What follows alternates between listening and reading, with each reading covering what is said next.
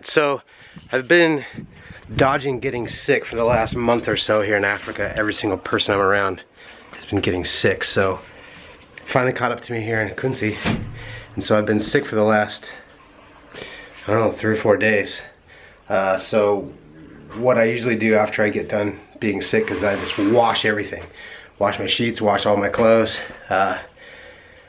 Doing laundry in Africa is a little different than what you're probably used to if you're in the States or anywhere you have a washing machine.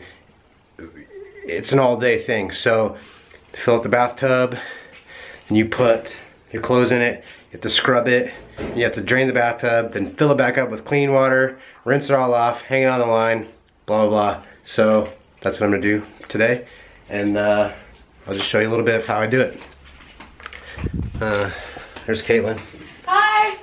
You didn't see her, but you heard her. This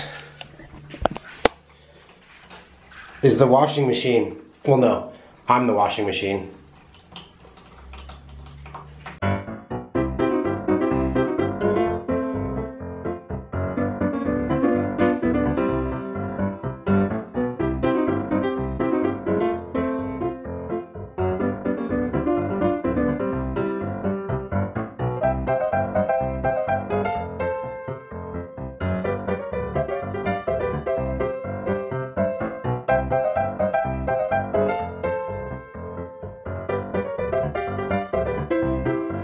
Now I know that hang drying your clothes isn't really a new thing, so I didn't want to bother with showing you that.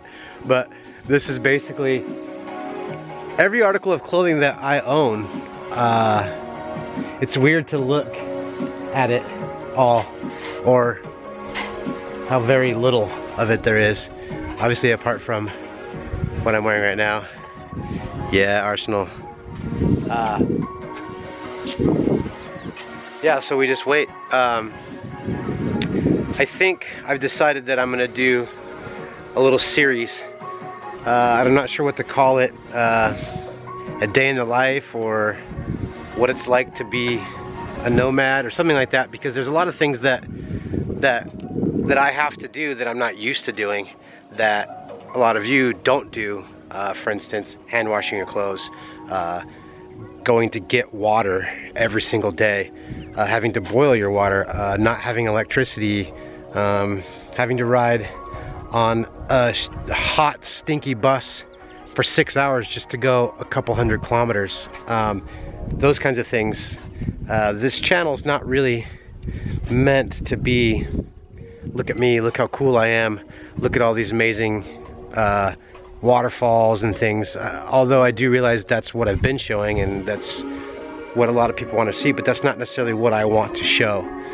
I want to show what it's like to live other places. I want to show what it's like to do things differently than how we do them. And I say we by, and I mean, you know, like Westerners or first world, or whatever you want to call it.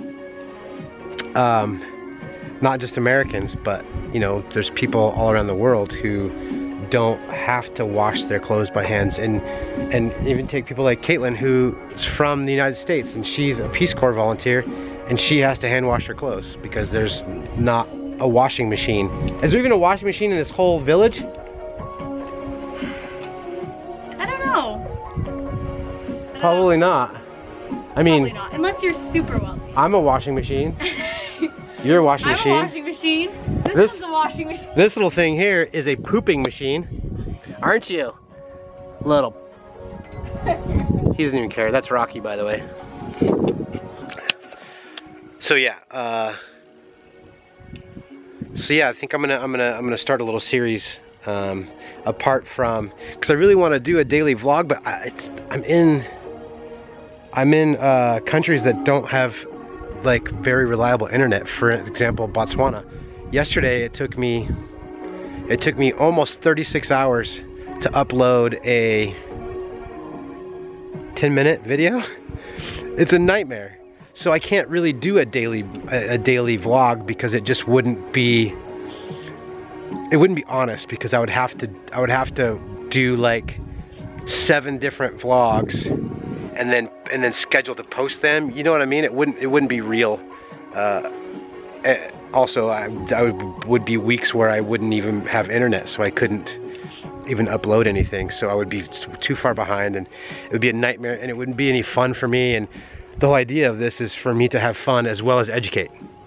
So I think I'm gonna do this little series, so it's like you'll get kind of a, I'll still be doing my other videos that show all the cool things and all the sights and all the amazing things I get to see and do, but I also want to interject those with some more serious and real life kind of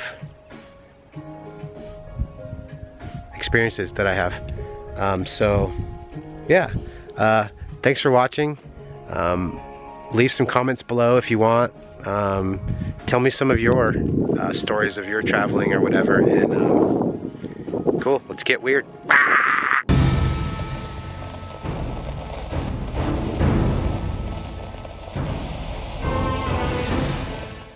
I am immortal, I'll never fade away.